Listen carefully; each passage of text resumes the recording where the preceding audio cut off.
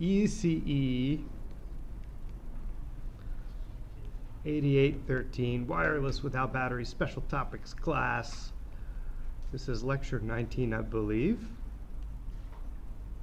And the topic today will be some applications of some of the things that we've talked about. Two in particular: localization and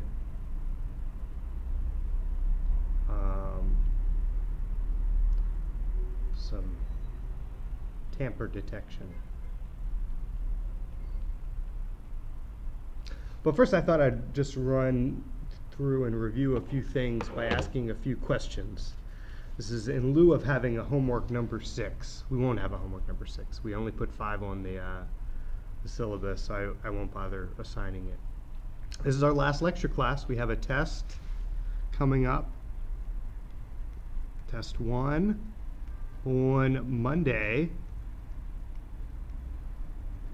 the 27th of March.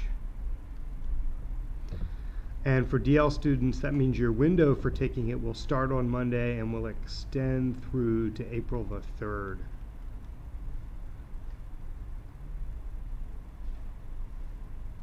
Which is the following Monday. Your project, my last day in Shenzhen will be next Wednesday, 1 week from today. Actually, I'll be on a plane this time next Wednesday, if all things go well. The project will be collected on the 24th of April.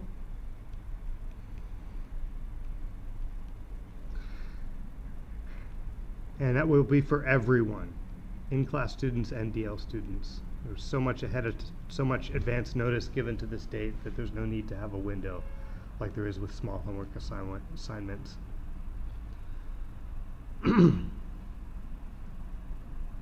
And that's it. That's all you have to worry about.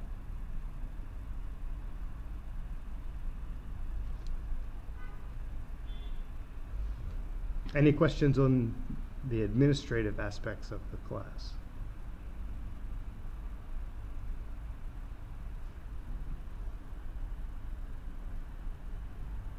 Okay, let's do a review question.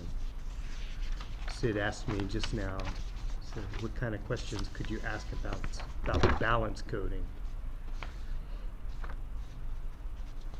That's a good question, Sid. So I got an example of an old test question that involves some balance coding. So it says, below are 4 candidate pulses for use in a binary modulation scheme that must contend with the typical orange noise characteristic of a backscatter system, where the power spectral density of the noise, some of it will be filtered out at low frequencies. The characteristic is N0 1 plus F sub B absolute value of F. So if we graph that in the frequency domain, let's do both sides of the frequency domain, positive and negative. We have a power spectral density that's essentially flat with a value of N0 at very extreme values of frequency. And then somewhere near the breakpoint F sub B and minus F sub B, this ramps up. So let's answer the questions based on this scenario. Question A goes like this.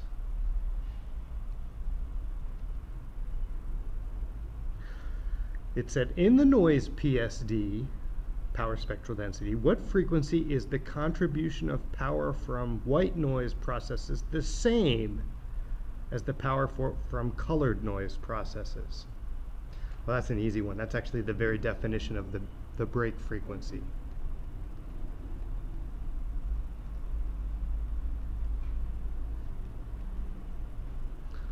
The white noise portion, let's call this SNW, that's equal to N0. Of course, N naught has units of watts per hertz. So watts over watts over 1 over seconds, or watt seconds, or joules actually. But I think it makes more sense to call it watts per hertz because that kind of brings to mind what it is a power that tells you how the power is spread out in frequency. And then there's the colored part of the noise is the second part of this term over here, where that's equal to N naught F over F, FB over F.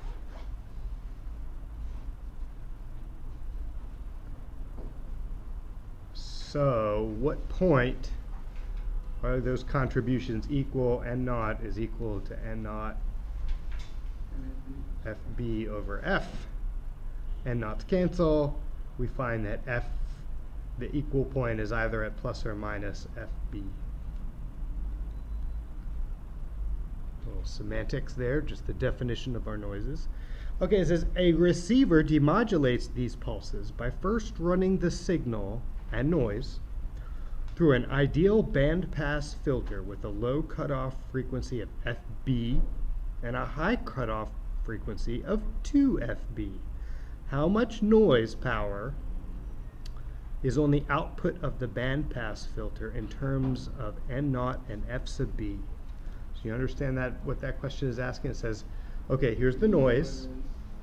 Yeah, I'm going to have some sort of signals, power spectral density. Hopefully it's balanced. So it's going to be like this.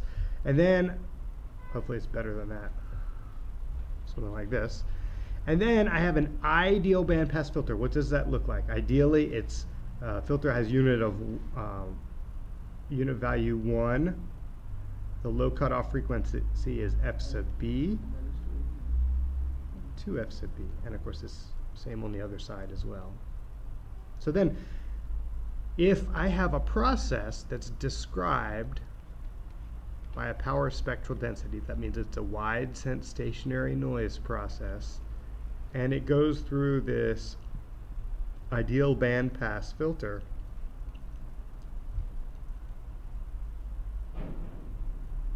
how do I calculate power on the other side of that? The ideal bandpass filters only lets through frequencies between FB and 2FB. And remember that my power spectral density is in units of watts per hertz. So all I have to do is integrate my power spectral density from F sub B to 2FB here, and of course on the negative side too.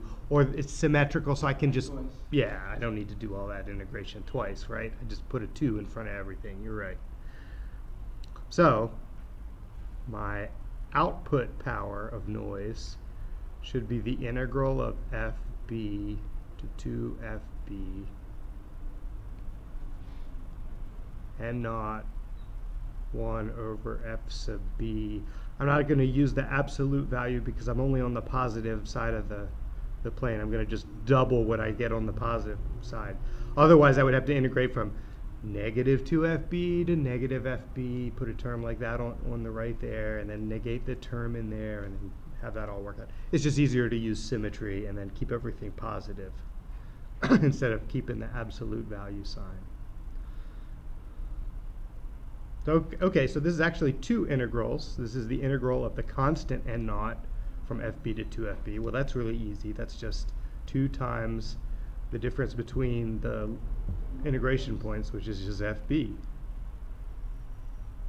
And then the next thing we have to do, we have a similar set of constants.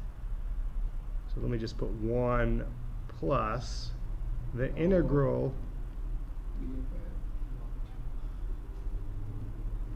I heard somebody do it in their head really quickly. That was excellent. I'll do it long way so I don't skip steps. Integral of 1 over f is the log of f, and that's evaluated from 2fb as the top limit. This is the bottom. That's going to be log 2fb minus log fb, or because it's a logarithm, you can just divide the limits. Log of 2fb over fb. fb's cancel, and I get log 2. So this is my final answer.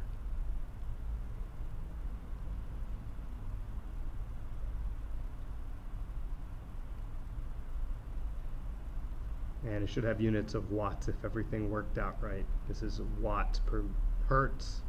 FB is in hertz. So that's signal power. Unit analysis can save you on a test. Saves you lots of points if you can do it correctly. And then finally, the third question here is, which of the above signaling pairs, A through D, would make the best set of pulses for backscatter modulation given a typical direct downconversion receiver? Why, it asks. And so let me faithfully reproduce with computer-like accuracy the four combination of pulses that are described in here. We have one that looks like this. And this is labeled as a 1, and the bottom row is going to contain the zeros.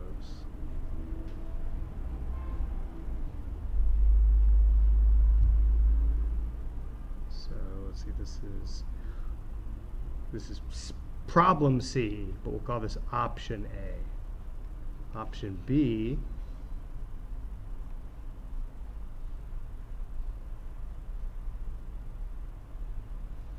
so these are all basically 4 coded symbols per bit.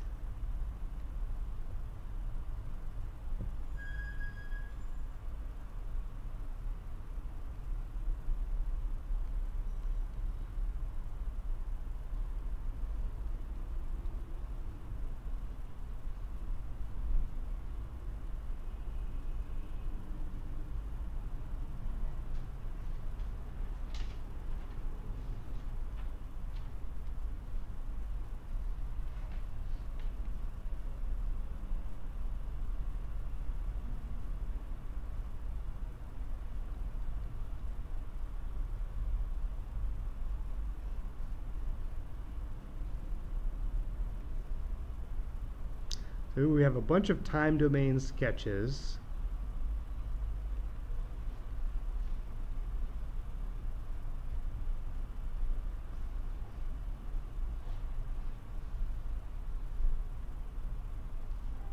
Four sets of pulses. The top one represents the 1, the bottom one represents the 0. So you'd flip back and forth between these different types of pulses to send your 1s and 0s. And these all you have to pick one that would best transmit through this type of channel here, this orange noise channel. So can you figure that out just by looking at it? Which set of pulses, which combination would make the best pulse? A, B, C, or D? Sorry, I couldn't get them all on the same screen.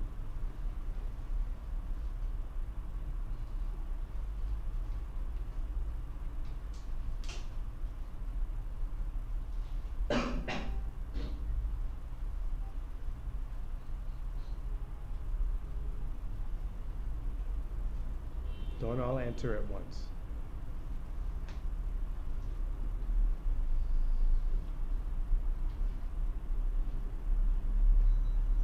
Well, what am I looking for? What's the desirable characteristic of these pulses, of both pulses that I should use to send data? More number of bits per data bit. That's right. So I would like to minimize the number of transmitted bits versus the number of actual data bits. Basically increase the coding rate of the system. However, I've kind of made an apples to apples comparison here. All the schemes I've shown here are basically 4 binary bits of coded bits per transmitted data bits. Each of these is a 1 and a 0. I've got 4 pairs, and each of them has basically 4 bits. It's kind of hard to see because I drew it by hand here, but each one should be 4 bits across. So if we don't have control over the throughput or the coding rate, if we just have these to select from, what is it we should be looking for?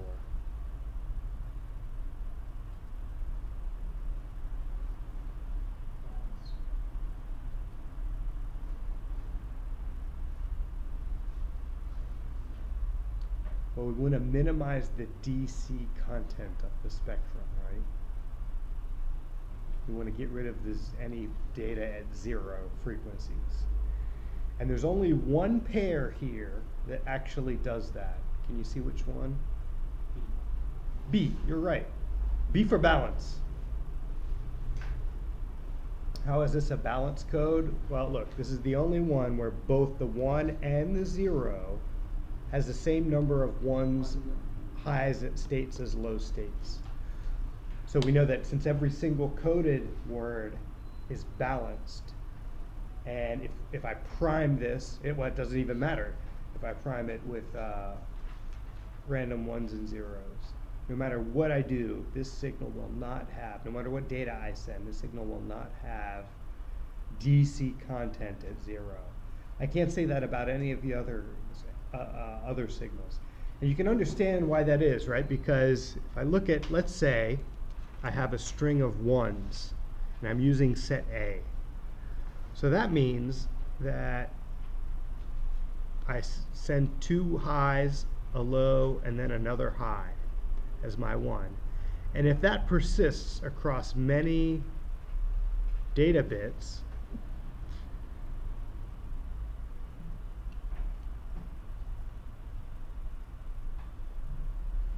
then what happens is that now I have a signal that has DC content, right? Is a 1, 1, 1, 1, 1. It's not a flat line, but there's still much more high than low. So when it goes through a backscatter receiver, one of 2 things is going to happen. If you make the cutoff too high for the high pass filter at the end of that thing, then when I detect this, this is going to start to angle down. That top line is going to angle down, and it's going to distort where my decision boundaries should be.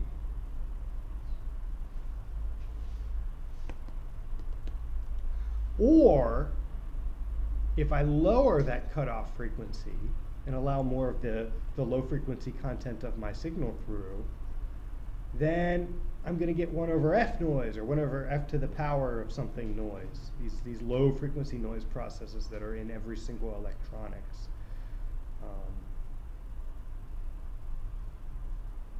They start to plague and come in, and that causes these low frequency surges, like the ocean pretty much, to ride on top of your signal and again distort where the decision threshold should be. If I transmitted the pair B symbols, then that wouldn't matter. As long any undulation, slow varying undulation from noise, or any cutoff filter that was reasonable with a reasonable high pass cutoff would not distort those decision boundaries. Yeah. So if we had, like, 1 is a balance code, and what if we had another situation, we had more number of data bits being sent compared to the data rates? We had a higher data, so which should we select? We'll select the balance one, or we'll select the one which has more bits per data bit? So that would depend on your system. You'd need to know a little bit On the more about system. your system. That's right. So the thing about this, there's a trade-off, right? I send words that are this long, regardless of how many coded bits constitute them, right? And that means that I'm going to have a frequency spectrum. Now, there's a trade-off here. The higher the code rate, the closer to 1-to-1 you get, then the more data you're sending. However, that pushes that cutoff frequency down some, such that the only way, once you get past a certain point, the only way to make it work through a channel, if the power spectral density of your balance code still doesn't cut off before you start to accumulate all this noise or filtering, then you need to speed things up. And if you can't speed things up, what that really means is you just have to back off on the code rate. So that's the trade-off in designing these systems.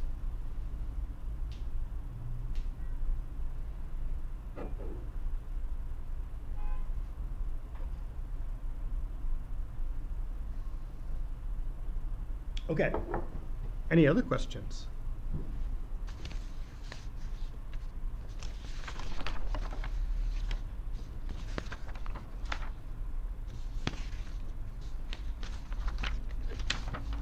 Well, I have other questions. Let's try another one.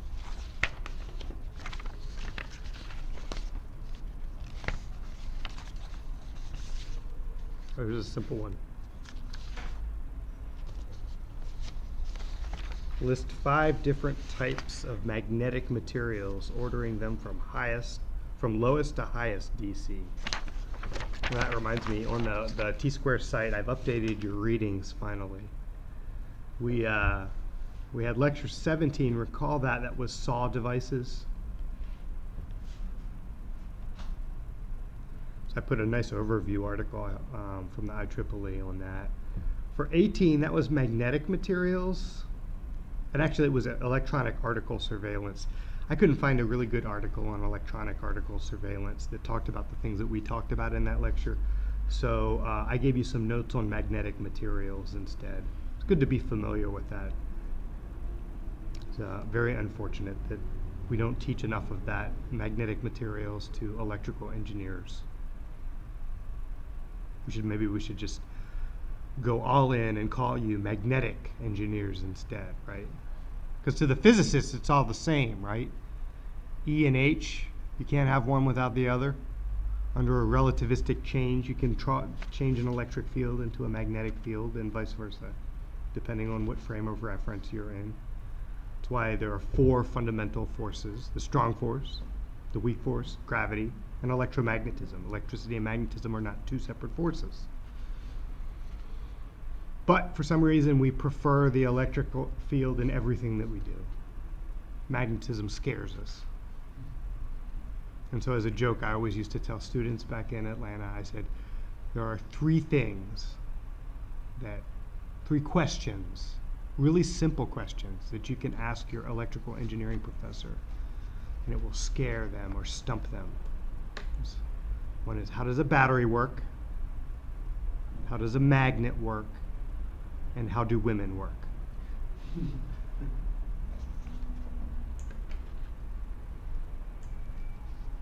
Anyway, that's...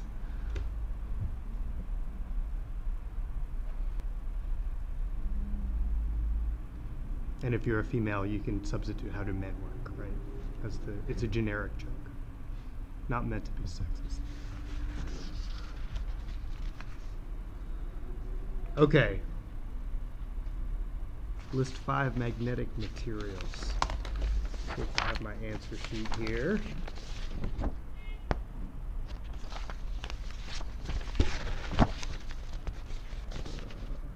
Here we go. What was the weakest one we covered? Oh, wait, I forgot to put my last set of readings. I did upload 2 more documents too, sort of an A and a B. One is the Petwari paper. It talks about localizing low-powered wireless networks, nodes in low-powered wireless networks. And then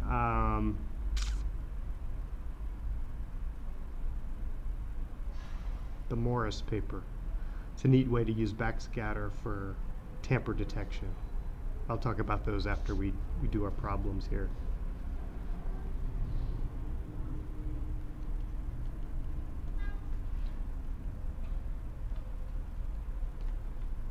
Magnetic materials question. Okay.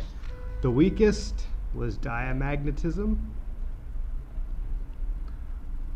The next weakest was paramagnetism.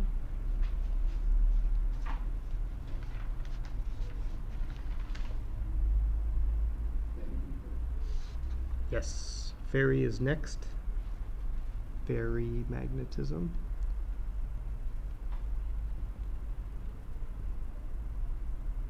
One we didn't talk about actually this time around, superparamagnetism.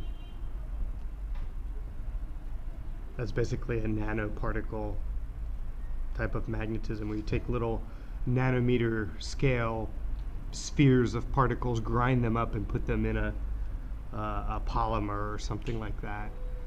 So you kind of get a little bit of ferromagnetic cooperation. So you get high mu sub r, but you don't get some of the bad things that happens with ferromagnetism, like permanent magnetic moments. Not that that's bad, but there's sometimes that's good, there's sometimes that's bad. And then ferromagnetism is the strong one. And this is not a complete list. There's also anti-ferromagnetism, anti-ferromagnetism. There's a 1,000 different types of magnetic materials, but these are some of the most important ones to engineers.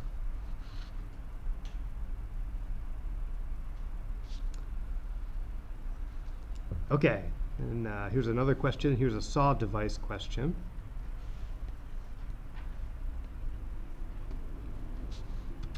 A surface acoustic wave device temperature sensor has an acoustic velocity of propagation, a V sub p, of 3,300 meters per second. The linear coefficient of expansion for the SAW material is 5 times 10 to the negative fifths per Kelvin. And I have here as a parenthetical, just to help you along with the understanding, i.e. the length of a material will expand by 0.005% for every degree Kelvin of temperature increase.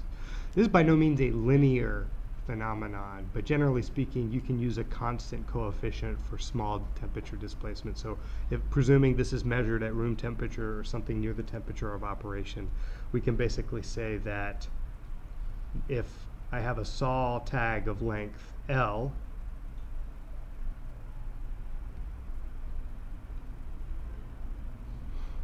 and I apply a temperature difference delta T, then this guy here, we'll call him gamma. Gamma times L times delta T equals your delta L.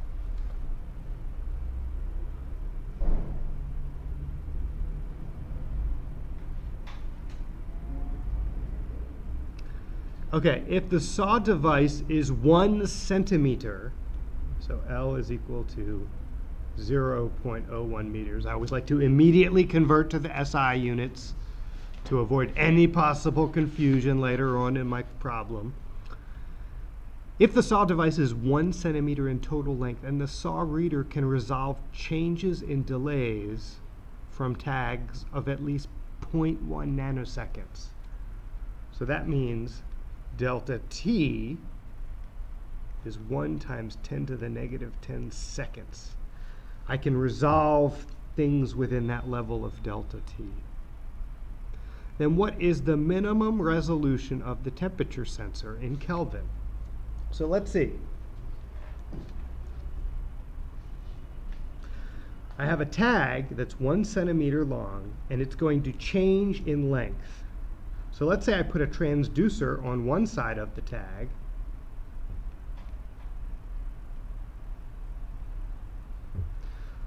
The surface acoustic wave gets propagated down. Then I have a reflector bar somewhere, 1 or 2 or more reflector bars at the other end of the tag, 1 centimeter away. The surface acoustic wave is going to travel down, hit these guys, and come back. What is the total amount of time that I can travel on there? I'm going delta L down. I'm also going delta L back, right? So the total distance I travel is actually 2 delta L. 2 delta L.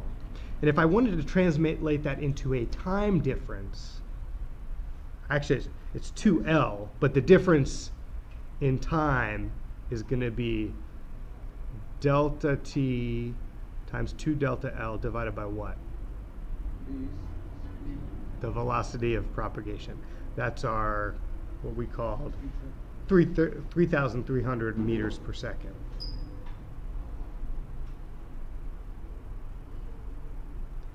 And delta L is equal to, we said, gamma, coefficient of expansion, times L, times delta T,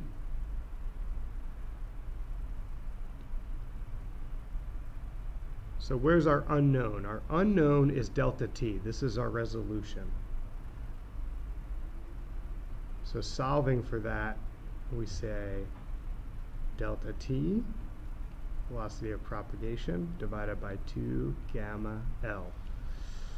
If we plug all these numbers in, we know everything on this side. So this is 0.1 nanoseconds. We know velocity of propagation of the surface acoustic wave material. We said this was 0.005%, the coefficient of friction. This guy over here we said was 1 centimeter. We know all that. So if we plug it into the Magic Professor calculator where everything is calculated ahead of time, we get 0.3 Kelvin.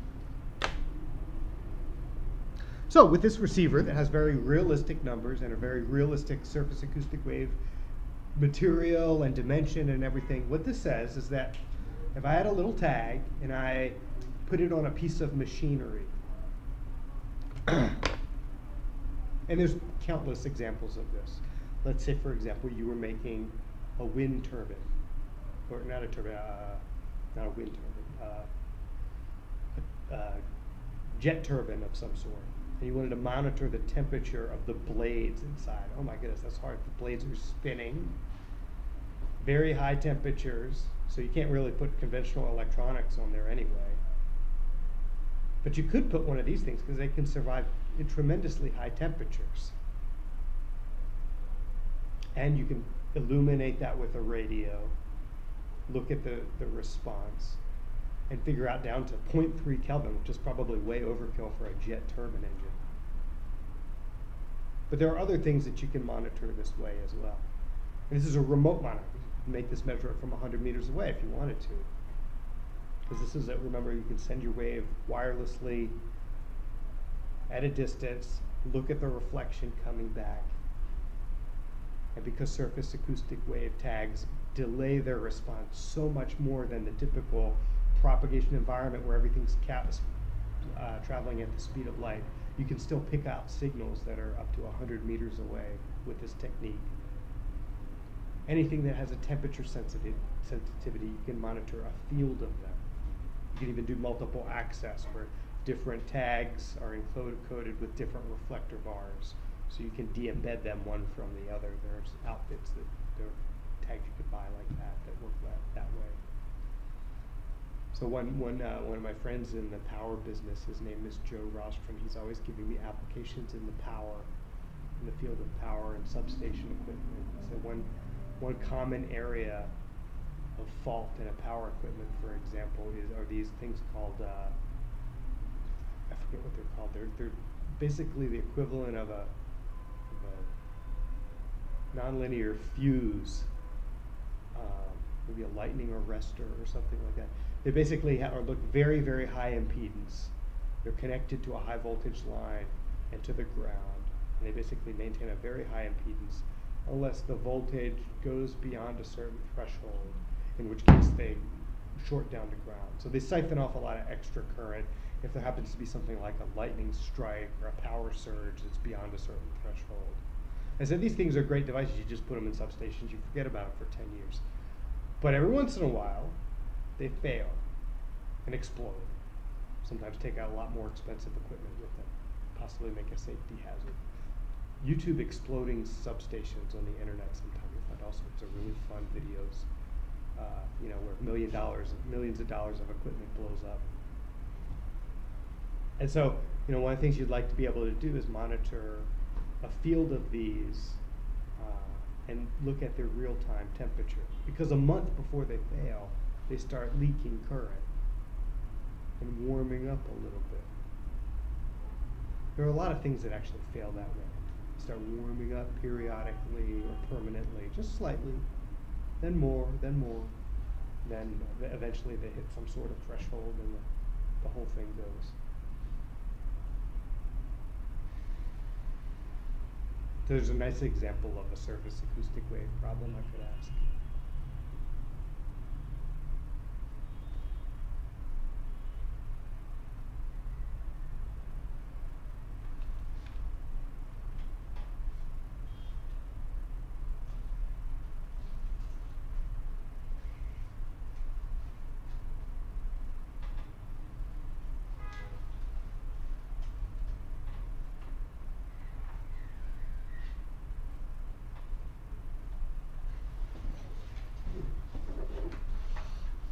Okay. Well, we're at the break time already. So let's just take a brief pause here, 10 or 15 minutes, and then we'll come.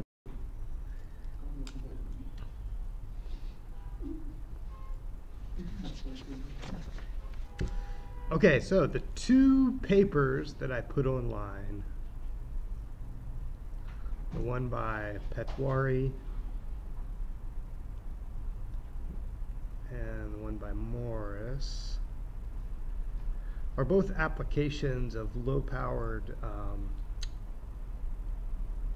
radio communications, low or no-powered radio communications that I wanted to cover before the end of the semester, just because there were interesting applications to many of the, and you can think of a million other ones, but I thought these were nicely done. So I will review them very briefly here.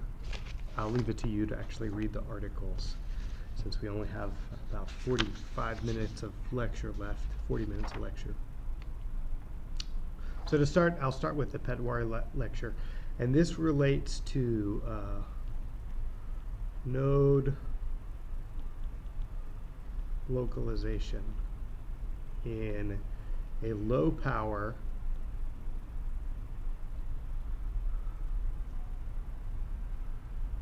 wireless network.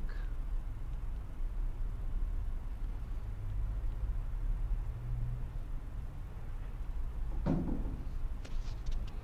it's related to another thing that Professor Patwari works on. He's at the University of Utah, which is tomography. And I'll explain the difference between the problems in a second.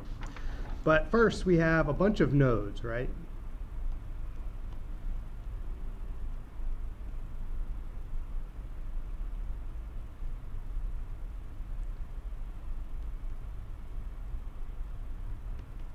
And all the way to node N. And these various nodes, if you're using a standard protocol that's low energy, so for example, like a Zigbee protocol. Zigbee protocol, you may have heard of that. That's used for 2.4 gigahertz wireless networking, and it's really just sort of a version of the 802.11b Wi-Fi standard, in which they've ripped out a lot of the stuff that consumes power. It was developed by an industry consortium, but a lot of it came out of work that was done at Motorola Labs 15 years ago by some people that were working on something called neurophons, little RF neurons, using the analogy of a neuron where you fire messages through a network of neurons. Here you'd have a bunch of wireless network sensor nodes that communicate with each other, can pass messages along a wireless network.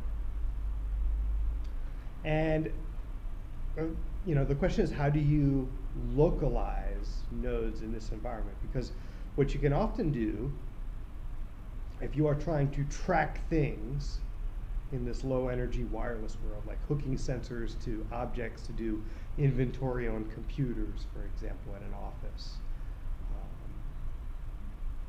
or track pieces of equipment, then you have a bunch of anchor nodes that are fixed in your infrastructure and you know where they are. So let's circle a couple anchor nodes in this network. Maybe this one, this one, this one, this one, this one. And then you have maybe another node, other nodes that are free to move in wherever in the space that they want. Well, how do you track that? How do you decide that?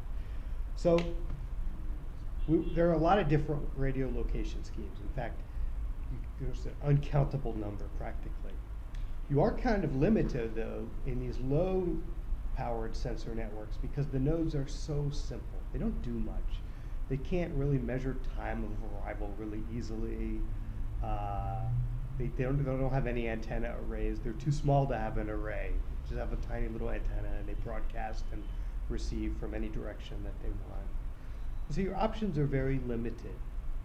So for example, in the satellite communications class today, we did GPS, and that's a time difference of arrival. You basically looking at when signals that were synchronized when they started to be broadcast by a satellite, in this case a GPS satellite, when did they arrive at the receiver? What is the relative time delay between the two? So if you know where the satellites are exactly in space, and you look at that difference of arrival, then you can calculate your position. So that's one way. Another way that people are looking at nowadays with varying degrees of success is to look at time of flight. And the reason you can do that, and this is again a kind of a dicey proposition, is that you would like to have a true time of flight measurement where you send a signal and then that signal immediately reflects back. Well, it turns out with backscatter you can't actually do that. But if you're just talking about regular Zigbee nodes or Bluetooth low energy nodes or -7 nodes or whatever little technology you found to do this low powered communications, there's always some overhead, right? You have to detect the signal as it comes in. You have to perform some computational operations, some of which may vary in size or in length and time. And then of course the absolute time that it takes to process and then send some sort of acknowledgement back, not only does that vary from device to device, from different types of devices to different types of devices, but even identical devices will have some variation because their oscillators aren't always the same. They're clocking at different rates. And so at the end of the day, there's a lot of variability with a time of flight measurement.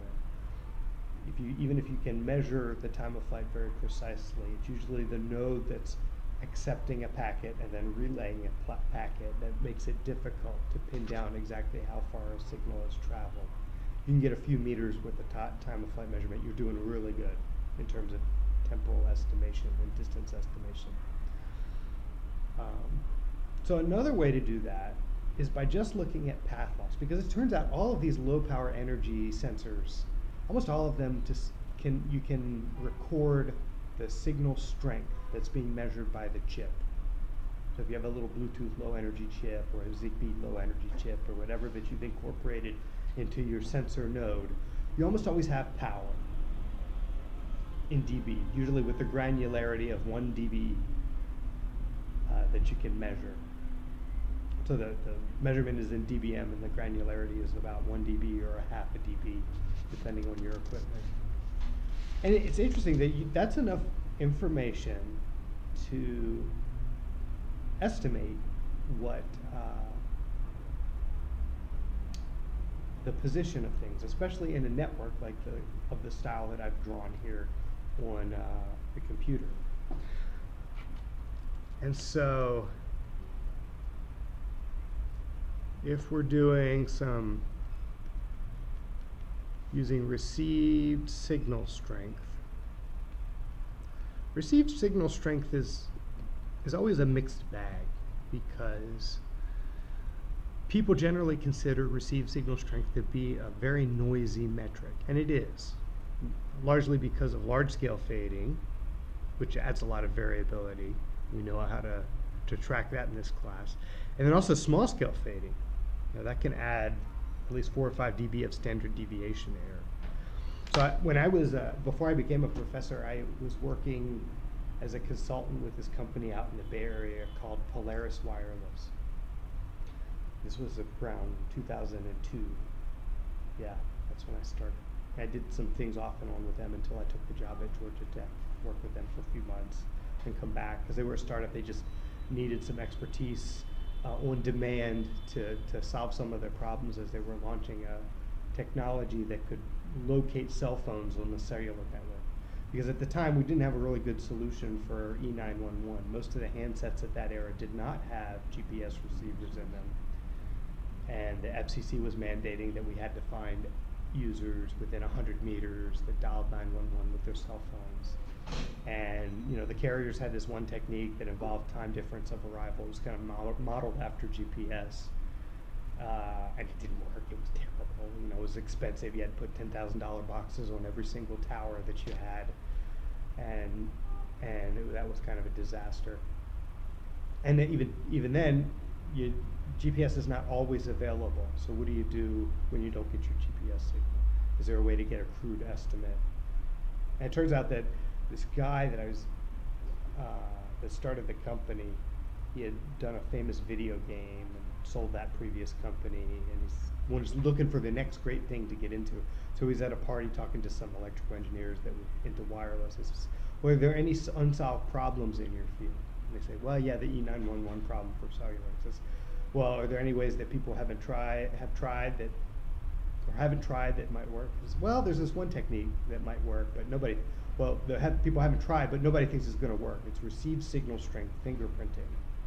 That is, coming up with a map of signal strength and then taking measurements from a phone, because it turns out digital phones are always monitoring the base stations that they can hear, right? They're always looking for the next best thing. My signal strength gets too low, I'm going to jump over to this base station. Handsets are ruthlessly unfaithful, right? And so they're always bundling up their measurements, and if requested, they can send it back to the serving base station so that the base station understands, oh yeah, you need to talk to this, that's this tower over here that you're talking to. You can go ahead and make the handoff. And so that's actually a very valuable piece of information. Here in Shenzhen, your phone would be able to record probably 24 nearest neighbor base stations on various frequencies, given how densely populated we are and how ubiquitous the cell phone is in this city. And so it turns out that if you make a signal strength measurement and try to get location based on it, one by itself is a really crummy measurement, just like anybody would intuitively think.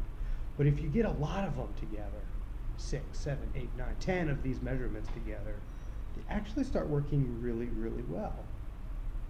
And so if I was in this environment, and let's say I had characterized this with a path loss exponent,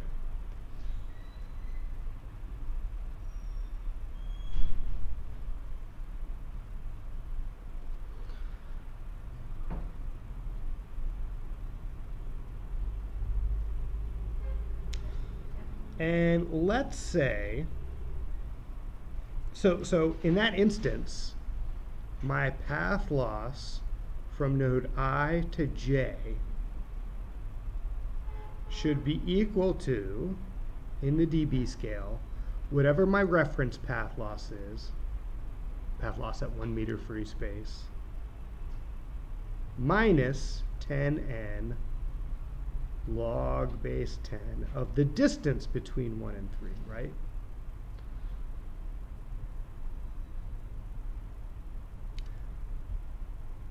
And of course, this reference path loss occurs at whatever reference distance I've chosen. When we did propagation modeling a month or so ago, we always chose a reference distance of 1 meter. Yeah, that's the way to go. That keeps it simple, and that's the most common reference. So if I rearrange this equation, 1 and 3, I'm getting specific all of a sudden. Let's put Rij, the distance between the from the ith to the jth transmitter and receiver. Let me rearrange this so that I get a distance R13 equals R naught times 10 to the PL13 minus PL naught over 10n. So here's my reference distance, and the path loss that I measure, again, I'm starting to get very specific, right? This would read an estimate of the distance between nodes 1 and 3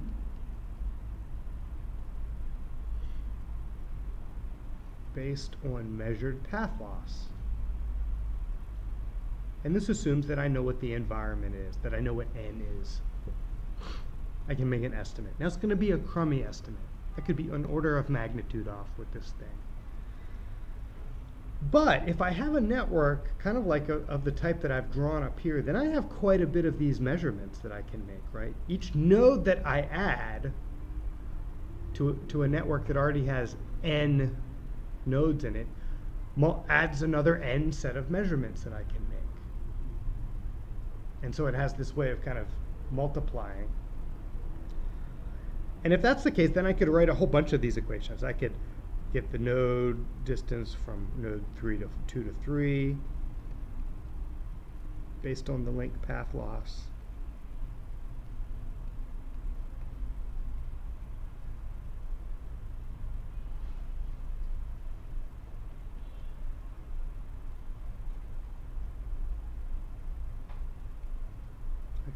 I could do an estimate from 3 to 4.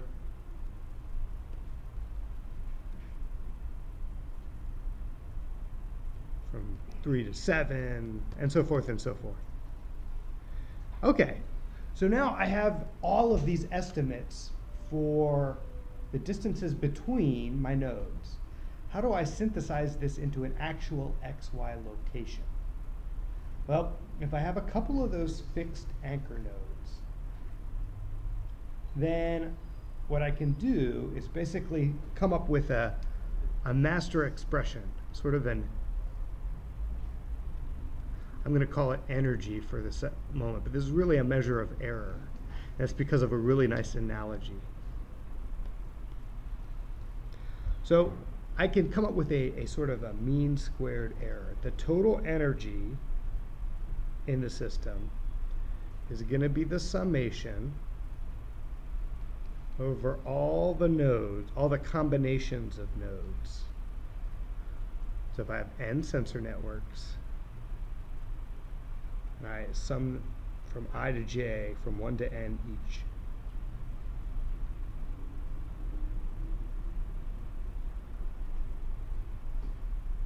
then the physical distance, so these are estimates of my position,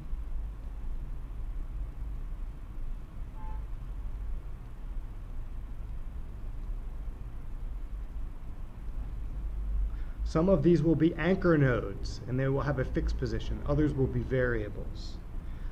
If I take that, I subtract out what the path loss exponent would have been, or the path loss based measurement would have been, and I square that. You see what I've done there? I've got a whole bunch of unknowns, a set of 2D positions. Some of them are anchor nodes. Some of them are free to move because I don't know where they are. I take a magnitude of that, and I subtract that against what my path loss estimate predicts the distance would be.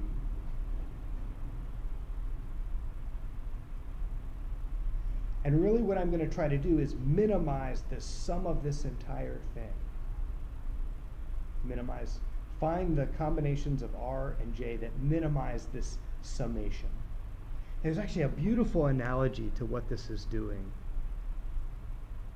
If you go back up to our thing, it's almost as if there's a spring. There are springs with the same spring constant connected to all of these. And that, you know, just as a spring, the energy of a spring is equal to the square of the degree that you've stretched or compressed it beyond its natural length. So you can think of the natural length as the estimate we've made with the path loss.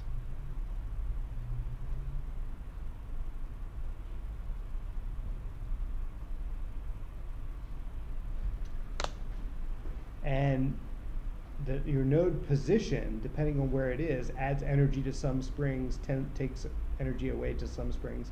So if you had a node that was, what was this green thing? Ooh, highlighting. There you go.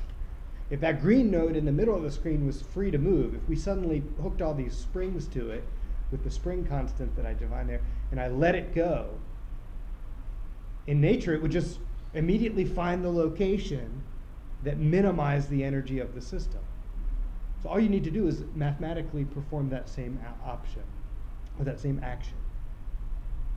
And you can do this in as large of a network as you want. You have a couple of anchor nodes, and then maybe a vast array of unknown nodes, and you optimize it in this way. You just sort of let go of everything with springs attached, so to speak, and let the whole system find the minimum energy point.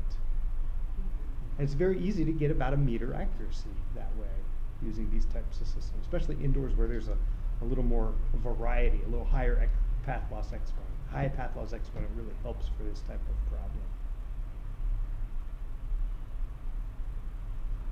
So anyway, that paper is online. That's really a well-known paper that produced a seminal result.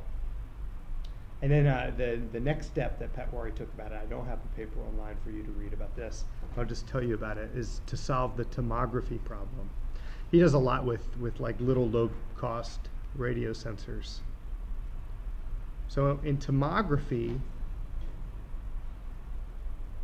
let's say you have a bunch of sensors talking with each other.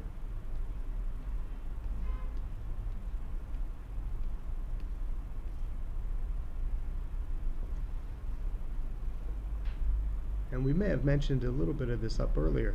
Remember when we had the partition-based model, we said path loss takes the form, or what we called B, which was a function of path loss, is equal to some environmental matrix with a bunch of information about the environment times partition matrix, which had information about the types of partitions, the loss that you typically experience when stuff is in the way between your transmitter and your receiver. And so when you're solving the problem B equals AX, I like to call that the prediction problem. You're predicting path loss.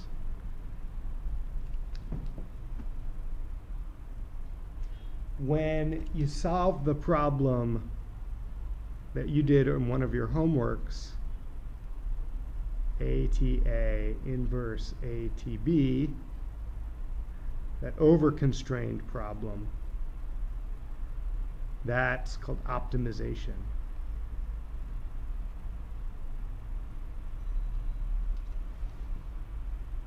And that was tuning a model, right? Trying to figure out what are the best values to use for partition-based losses. And then there's another problem that you can solve where,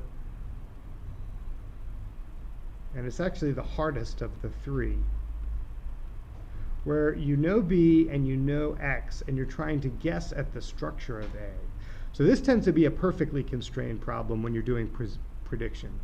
This next problem, optimization, that's an over-constrained problem. The tomography problem is when you're trying to figure out the environment from your measurements and information about what you know about the environment, the types of things in your environment. So this in tomography, if one person moves through this sensor network and blocks, say, one of these links, you should see that link drop in path loss and then pop back up. And so if you have enough of these sprinkled about a home or an office, the person can walk around and you can actually see kind of a blob. You can do some YouTube videos. I think you probably even look up his name, Professor Pat Wari. He's got some videos of him and his grad students running around sensor networks, and you can actually track the shape of a human being, just kind of a blob shape, just measuring path loss on these types of wireless sensor networks. And so the ideas work well together, right? You deploy a bunch of wireless sensor networks. You know where a couple of them are. Then the sensor networks locate themselves. And then once they've located themselves and calibrated, then they observe the environment and try to find people that walk around, all just measuring path loss. Very, very straightforward. Very, not straightforward, very hard, but very interesting. So that's what the paper, at least the background of the paper, Locating the Nodes, is the one that has been assigned reading for this.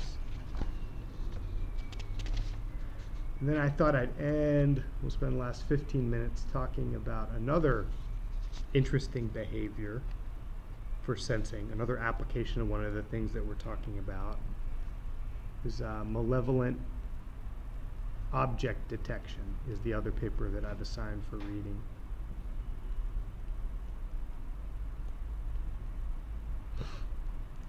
And this idea came about because there's been a great deal of concern worldwide over not just identity theft, but financial information theft, especially at things like ATMs and cash machines.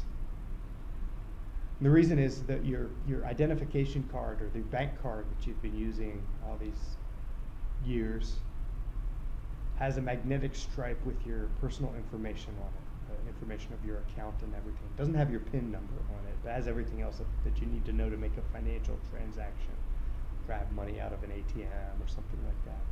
So the problem is there's been this proliferation of people, of criminals, that put these devices called skimmers on payment terminals. It's very easy to do. You go onto Amazon, or I guess here it would be, what is it, Baidu, or Alibaba, what is it? JD? Okay. You get on JD and you get a little magnetic reed head for just a few pennies. You kind of grind it down in your grinder at home, and you hook it up to some homebrewed electronics. And it's very easy to make a small, almost impossible to detect skimmer that you place in or around the nose cone, what they call the nose actually, of the ATM machine where you put your card in. And if any of the 3 stripes on your magnetic card pass over this device, all of a sudden your numbers are known to criminals. And oftentimes there's a very small camera there too that you can't even tell, and it's looking at your PIN number that you dial in. If you do those 2 things, then there's a special little cottage industry in Eastern Europe where they sell your numbers and your information over there. They'll make blank cards and ship them back to the United States. And then there's a professional group in the US that will go around and shop on those cards. Like a little criminal industry. And so that's a really big problem. And so that was actually the problem that gave birth to this idea for malevolent object detection using backscatter. So here's the thing, and we understand enough in this class now to understand how to do it. Let's say we had something like an RFID tag, something that operated with backscatter. It could be passive, could be power assisted, could be battery assisted. Remember that the load modulation coefficient, gamma sub A or B, is basically the load A or B minus ZA complex conjugate over ZA or B plus ZA. These are all complex values. And so in this paper that I put online, there's this definition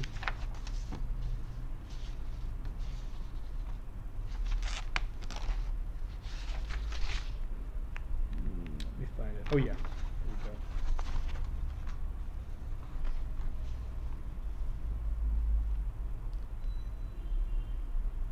S, which is basically looking at the difference in return on the radio link, the complex difference, which is going to be basically proportional to ZA. Gamma sub A minus gamma sub B. So it'll be constant of proportionality. That'll depend on how far apart is your reader from the tag, and how far apart, and what are the antenna gains and all that. But the amplitude and phase are functions of the reflection coefficient. Now here's the neat thing about a backscatter link that's not true of any other type of link. If I have a reader here, and let's say I have a tag on a payment terminal here. If I go and measure that link, the amplitude and the phase, and I do it right now, and then I do it 1 second later, is it going to change? No. You can't say that about regular wireless channels, right? Because the amplitude, the phases are changing. As long as the environment doesn't change, the phase will not change on a backscatter system. unlike a regular wireless link. It doesn't matter actually if you have 1 second, if you wait 10 seconds. In theory, if you can come back 2 years from now and you turn everything on, all the electronics on, you get the exact amplitude in the phase, as long as nothing has changed. And of course, there can be temporal variations. If stuff comes in the channel and moves around like that in the link, you'll see a temporal change, but it should always return to the baseline unless you physically change the separation distance or orientation or add some material. And so one of the ways that back at Georgia Tech, some student researchers came up with for solving this problem is to use a backscatter system in the nose cone, put a sensor in the nose cone of an ATM machine. And so what does that do? Well, one of the things that makes skimmers very hard to do is because you're just trying to sense a tiny thin wire and a little read head, some foreign electronics on this machine. And there are some experts that can walk up and even just looking at the nose, they can't tell that device is there. Now, they've tried in the past some low frequency capacitive type of sensing, but that causes some problems too. First of all, capacitive sensing, there's always ways you can orient wires, for example, and sort of defeat the capacitive sensing. Thin wires you have trouble detecting anyway in a capacitive system. The other thing is you get a lot of false positive. If you have an outdoor cash machine and a bunch of raindrops rain down and splatter onto your ATM, well, now you've got these dielectric spheres in the vicinity, and that causes false alarms at your capacitive sensor. So if you use a microwave backscatter system, however, once you get a small thin wire anywhere within about a wavelength of that tag, what happens is that you provide a distortion of 1s, this difference between state A and state B. So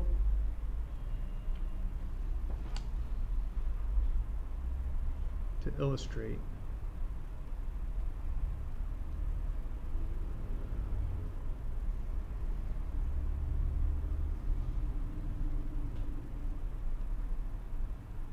okay, here's my baseline.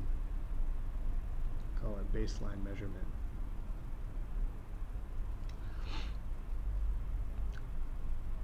Now, what happens when you bring an object close to the antenna? Which of these things in here are you actually changing?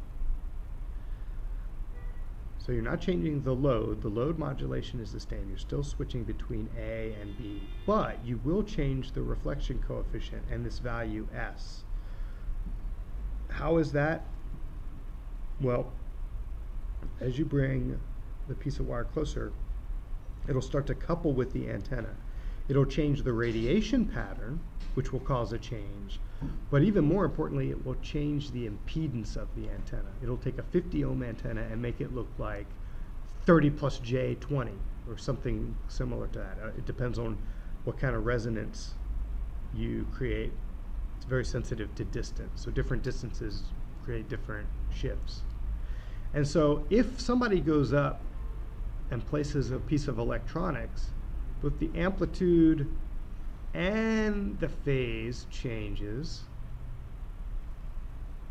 in your Z sub A term here, which propagates to the S value here. And what's more, this is persistent. Things can come and go. If you put a reader inside an ATM machine, for example, people will walk up and get their hands near the nose of the ATM.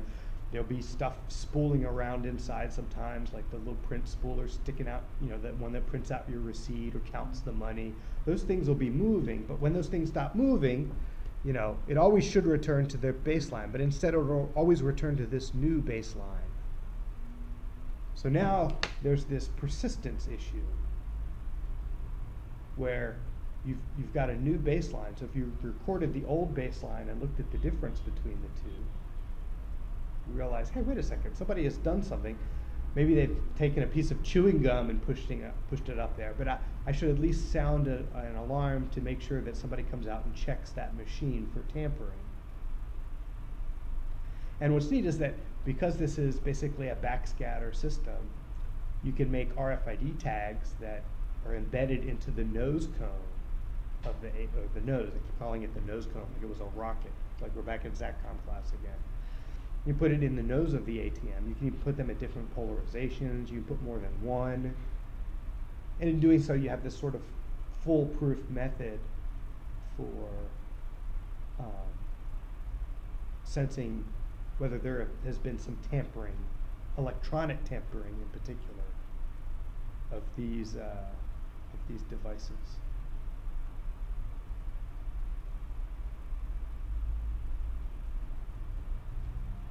So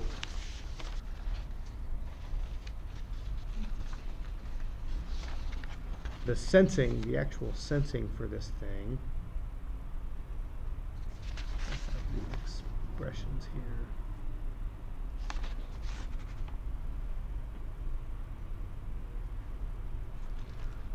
So the paper talks about a normalized symbol distance.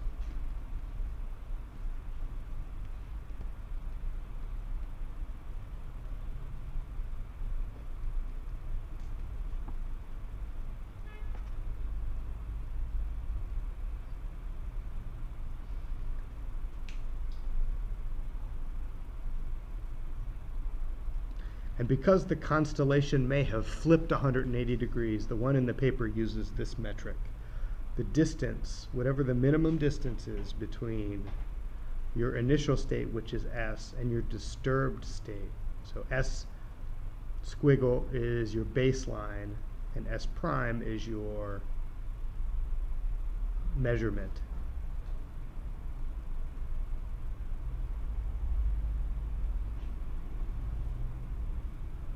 And you normalize this against the magnitude of your baseline. So this gives you a nice metric for figuring out how disturbed, what the percent disturbance, so to speak, on an IQ diagram of the return coming back. The neat thing about this, you also encode information on this, right? The paper that I put online, the students were just looking at a square wave returning from their sensing device. You can also put authentication information in there, or a unique identifier to make sure nobody's tampered with tags or anything. Not that would get you anywhere, but be another level of authentication. And one of my favorite all-time, probably the best senior design team that I ever had at Georgia Tech, built a system like this that was able to do, they called themselves the Hope Diamond team. They built a security system for a museum based on this idea, where they had a microwave transceiver, and in this case they put it above the ceiling so you couldn't see it. They even built like a fake ceiling so that you couldn't see it. And then they had a table, and they had this fake diamond. It was cute. They had a lot of showmanship. They also put a T there because at Georgia Tech it's a tradition to steal the T. Do you know about this? Things you don't experience or care about when you're a grad student in Shenzhen. And so you cannot see anything here, but there's a little RF tag, reflector tag, under the diamond. There's a wave going down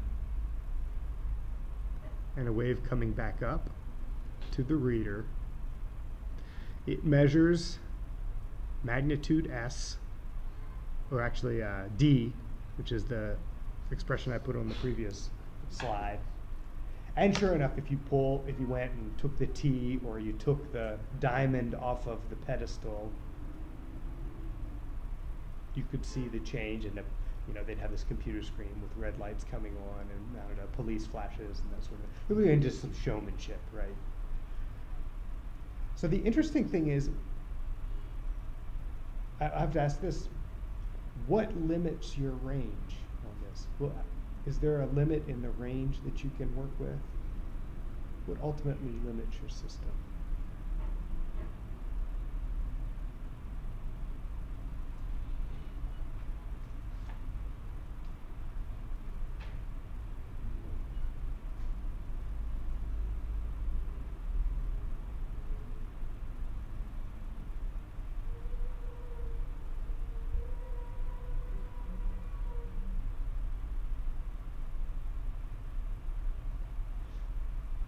Oh, probably signal to noise ratio, right? If you have an if you're measuring things on an IQ diagram, then naturally there's going to be, if you just let the thing run without a signal, there's going to be some sort of locus of points in the middle that represent all the noise.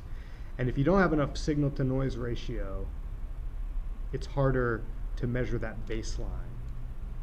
If you get farther and farther away, then the signal to noise ratio degrades. However, other than that, it actually doesn't matter how far away your reader is to make this measurement, right? You could actually have had this sensor in the ATM or under the diamond or whatever you were trying to protect, and it could be across the street over there or up on one of those high rises with a little directional antenna, and you would be able to tell exactly what had happened in that vicinity, whether there had been tampering or a displacement.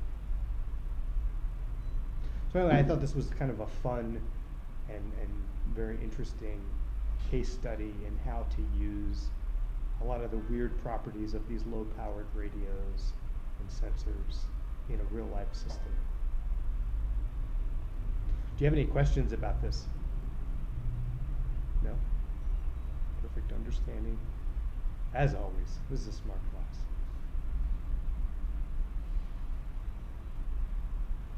Okay, with that, I'm going to finish and